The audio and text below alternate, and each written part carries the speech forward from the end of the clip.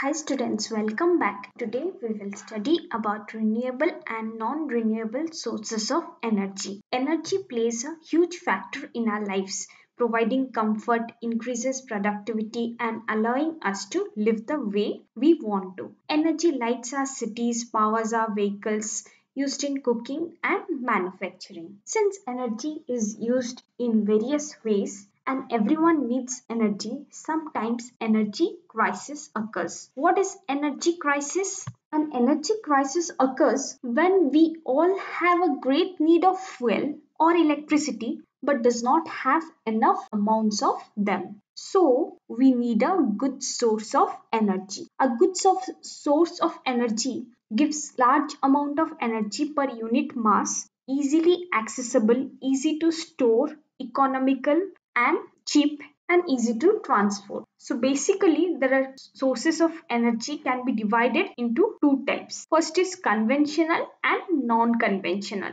Sources which are being used since long time like coal, wind, wood are conventional sources. Non-conventional sources which has been started only recently like sun, wave, etc. Then sources of energy can be divided into renewable and non-renewable source of energy. Renewable is a natural source providing us energy continuously is called renewable or non-conventional source of energy. The non-renewable source is a source of energy which has been accumulated in nature over very long period and cannot be quickly replaced when exhausted are called non-renewable or conventional source of energy. Let's see renewable energy in detail. Renewable or non-conventional sources of energy are wind energy, solar energy, hydroelectricity, geothermal energy, biomass energy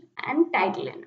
So sun or solar energy. Sun is the main source of various types of energy. The energy from the sun is called solar energy. Solar energy absorbed by land and sea causes wind, storms, rain, snowfall and sea waves, while solar energy absorbed by plants help in photosynthesis. But since earth is very far away from sun, we just receive a small amount of the total energy that is produced by the sun. Then wind as a source of energy. The large mass of moving air is called wind, and due to its motion it has kinetic energy. This wind energy is used in removing husk from the grain, in propelling sailboats in rivers and seas, in moving vehicles for transportation, and in windmills to draw water from ground and grind grains. Then flowing water as a source of energy. The kinetic energy possessed by the flowing water is called hydro energy. Flowing water is used to rotate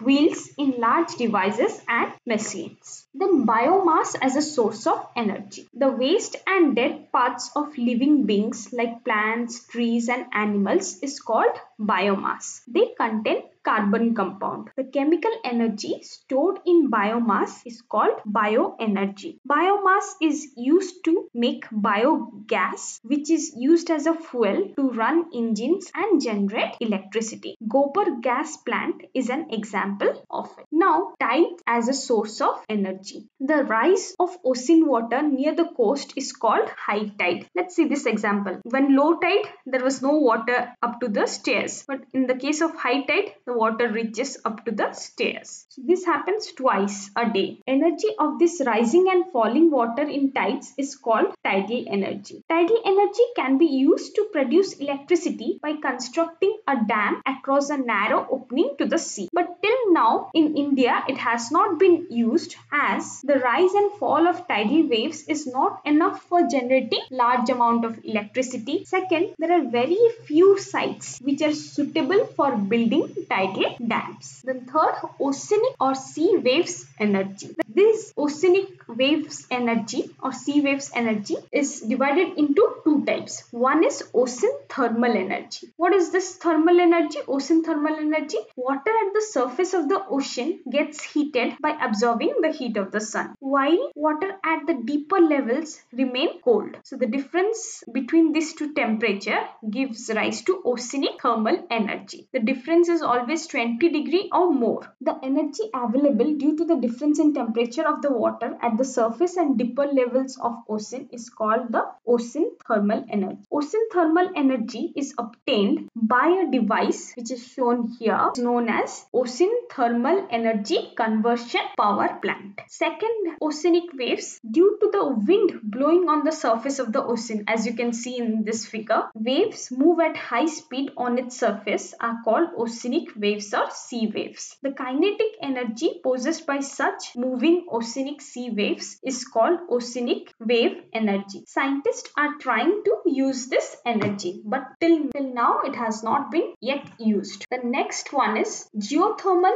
energy source. At some places, the rocks below the surface of earth are very hot. Such places are known as hot spots. The heat energy possessed by rocks inside the earth is called geothermal energy. There are various places in USA and New Zealand where geothermal based power plants are present. The nuclear reaction as a source of energy. When uranium nucleus is bombarded with slow neutron, it splits into two light nuclei and a large energy is released. This is known as fission, as you can see in this figure. Then when two nuclei combine to form a nucleus, fusion or energy is released. The energy released is nuclear energy from which atom bombs are made. So these are the renewable sources of energy. And let's see what are the non-renewable or conventional source of energy. The source of energy which have accumulated in nature over a very long period and cannot be quickly easily replaced, exhausted, are called non-renewable or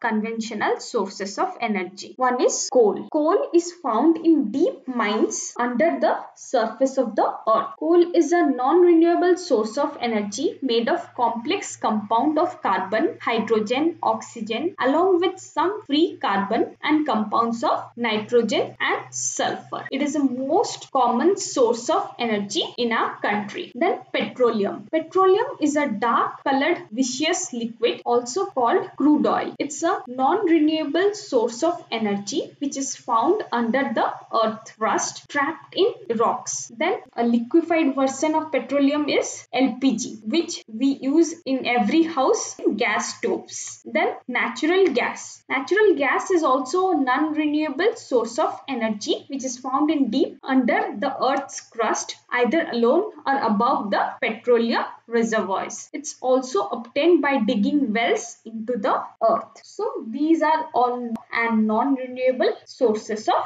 energy. So what's the difference between these two sources? Renewable sources are the source of energy which can be obtained continuously over a long period of time. Non-renewable sources are the sources of energy which cannot be continuously obtained for a long period of time. Renewable sources are also known as non-conventional sources. Non-renewable sources are known as conventional sources of energy. Renewable sources are the natural sources which will not get exhausted, whereas non-renewable sources easily gets exhausted with time. Then renewable sources can be regenerated. Non-renewable sources cannot be regenerated. So since there are various sources which we use abundantly like coal, petroleum, natural gases, which is not easily regenerated, so we have to use energy very cautiously. The fossil fuel like coal, petroleum should be used only for limited purpose when no other alternative source of energy is available. Wastage of energy should be avoided. Cutting of trees must be banned and more trees must be planted. Effort must be made to use energy in groups. How it can be possible? Suppose a person is driving a car, so one person is spending the whole petrol, right? Instead, four can manage to go in one car. So energy can be used in groups. New techniques using renewable sources of energy like solar energy, solar bulbs, solar solar fans should be developed to meet our energy requirements. So thank you for watching this video. If you have any suggestions or questions, please leave them in the comment section below. And if you like my video, please subscribe to my channel.